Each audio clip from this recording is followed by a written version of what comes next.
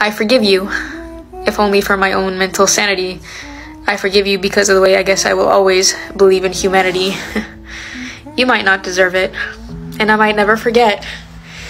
But I no longer want my emotions to feel like a ticking threat. There's so much that I had buried.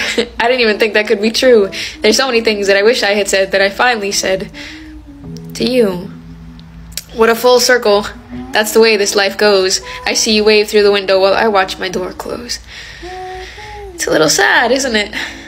But also kind of exciting that my heart was open enough to be so inviting. And yours was too. Some things you still save. A poem in a notebook, I hope it reminds you to feel brave. Important lessons to learn, like making sure to take things slow. Like caring about people is probably something to openly show.